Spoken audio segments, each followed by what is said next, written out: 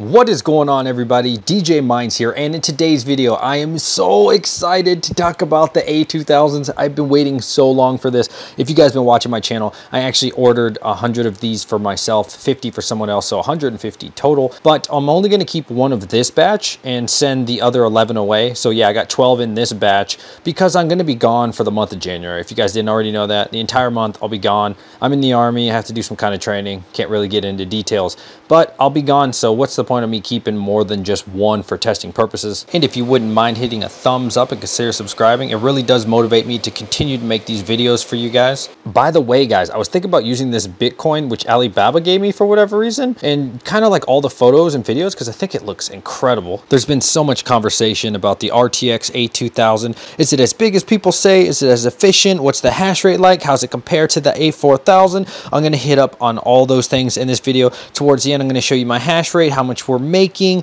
and then I'm just going to give you an honest opinion. Do I recommend buying this product? So first thing first, is it as small as everyone says? Actually, I wouldn't even use the word small to describe this card. This thing is a little baby card. On YouTube videos, it's really small, but in real life, the first thing I thought was like, oh, that's kind of cute, right? Like that cute feeling when you say oh about something. That's exactly what I felt when I first saw this card. So here's the comparison next to the A4000. I don't know if you can really pick up on that. It's actually straight right here. Look at the difference. Look at how much taller it is. Pretty much in every way, except for it is a little bit wider than the A4000. So when I first reviewed these A4000s, I said how small they were, but oh my God, dude, this thing is so tiny, probably like a third, except for the width. Obviously the width, it's a little bit different. That's what it looks like from above. Here's an angle from the rear just to show you the height and width difference between the two. The displays for the A4000 makes a lot of sense. The A2000, I don't even know what any of this is. So yeah, I don't see us using any of these for any reason at all. When I first got this box from PNY, I did not order from PNY, by the way,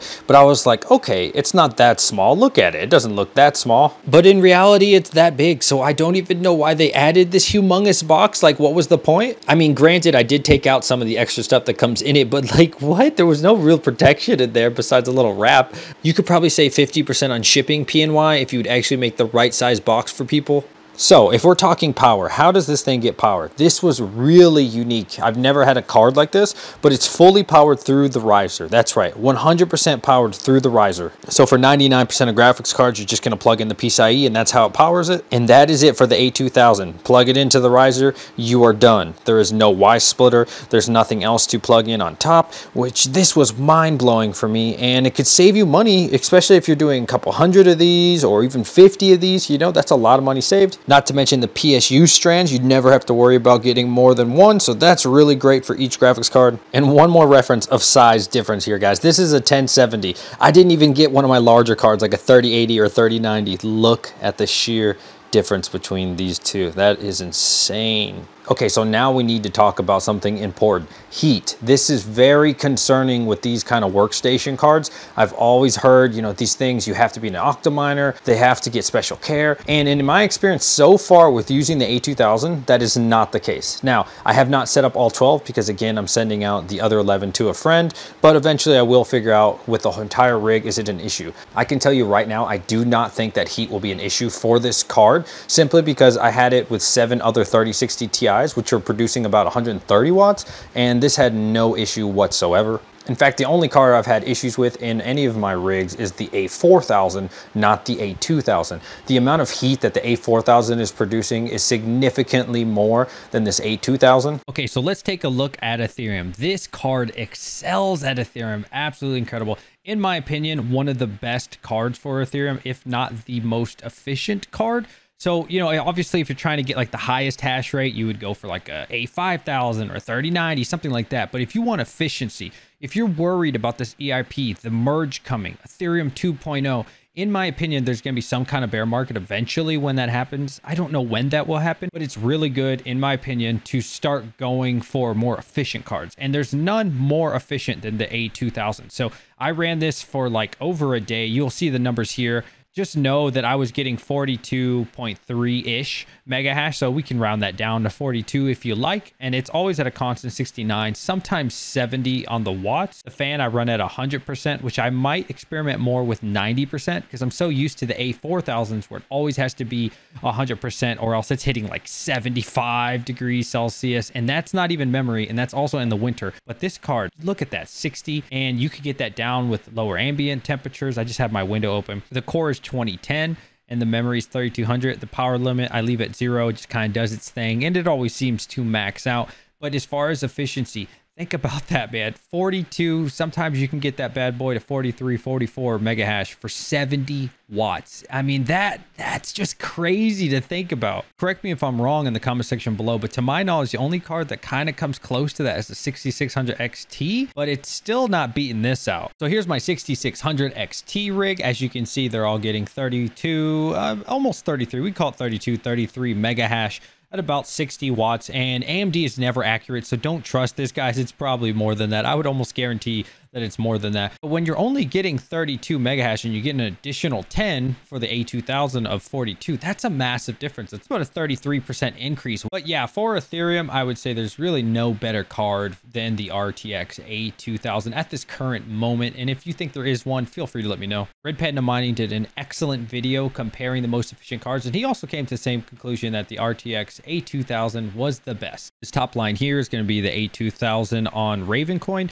Nothing crazy here, to be honest with you. 13.44, 14. You know, I let this run for like a couple hours, but I was really starting to see a pattern here that it's not that great on Ravencoin. It didn't really matter what I changed as far as the memory and the core. I've tried a lot of different things. In this case, I used 100 on the core and 2820 on the memory. I've tried 500, I've tried 100, I've tried 1000. It wasn't really a major difference between 13 and 14. The Kapow algorithm moves so much up and down, so it's really hard to say. But I think a good average is about 14. I've seen some people on the internet getting 15, watching some YouTube videos. And I mean, 14's fine. If you really want to round it up and say 15, go ahead. But you can see that the A2000 on Ravencoin really does not perform that well. Here's another example where, again, it's showing you around that 1400 and the core was 2010. 3200 on the memory, and again, it's just the same kind of pattern. There doesn't seem to be too much of a difference on the A2000, and it's got to be because of this wattage, right? So it can only max out at 70 watts, and I think that's why there's so much limitation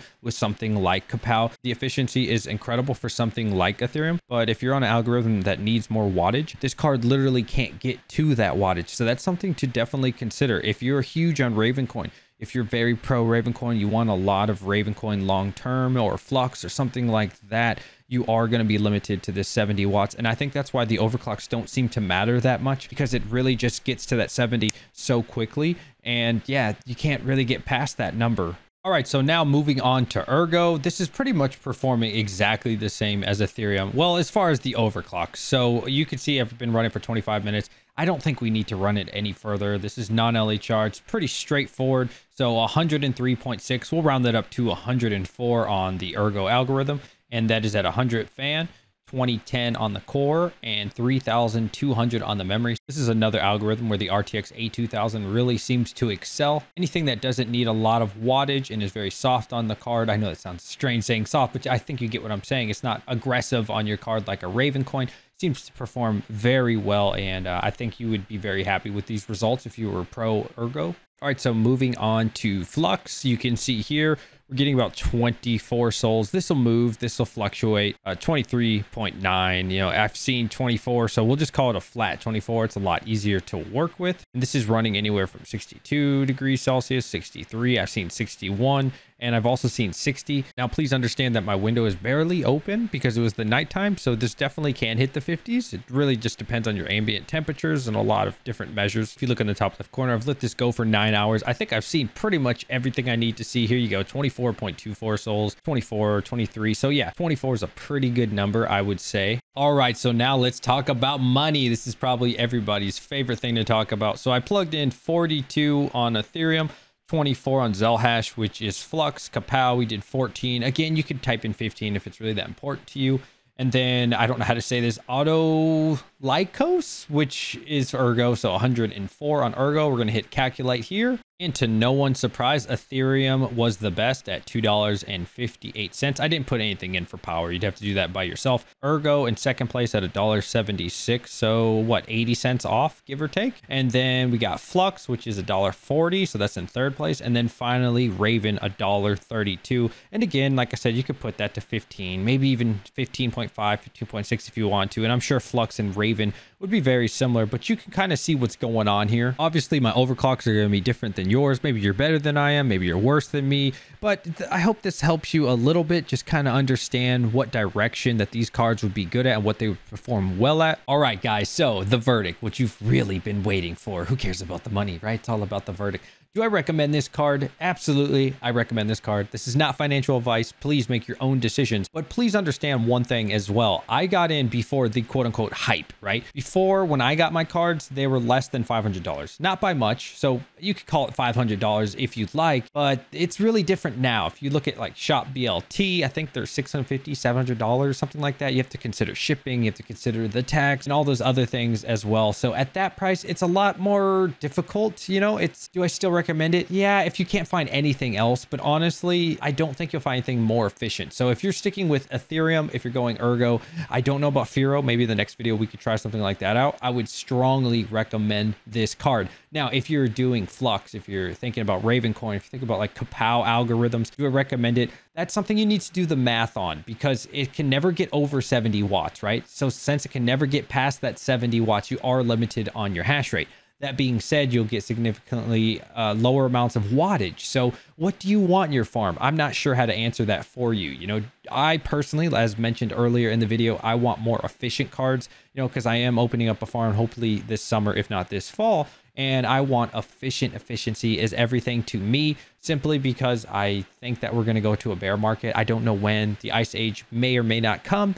But just in case it does come, I want to be prepared, and I would feel confident, even if I had to mine something like a Ravencoin with that low amount of wattage. Yeah, not as much money, but I'm not paying a lot in electricity. And for me, that's very important, because the electrical cost is what's going to get you. If you guys haven't noticed what's going on in the world, at least approaching 2022, things are getting expensive. Electricity is going up. I don't think anybody's electric bill is going down. Maybe it is, but it definitely not in my area. It's certainly not going down. So that's very important to me. And I think that's something that you need to consider if you do plan on buying this card. So think about it. If you were to buy 2 of these cards, how much mega hash would you get? You get about 84 mega hash, right? So if you go on Shop BLT and they're like $700, 2 of them is $1,400. The price of an A4000 is about $1,400, $1,500, $1,600 online. I don't know about Shop BLT at the moment, but you'd only be getting 63, 64 mega hash. So what would you rather have, 80 watts or 64 watts for the same price? That being said, that is one less card.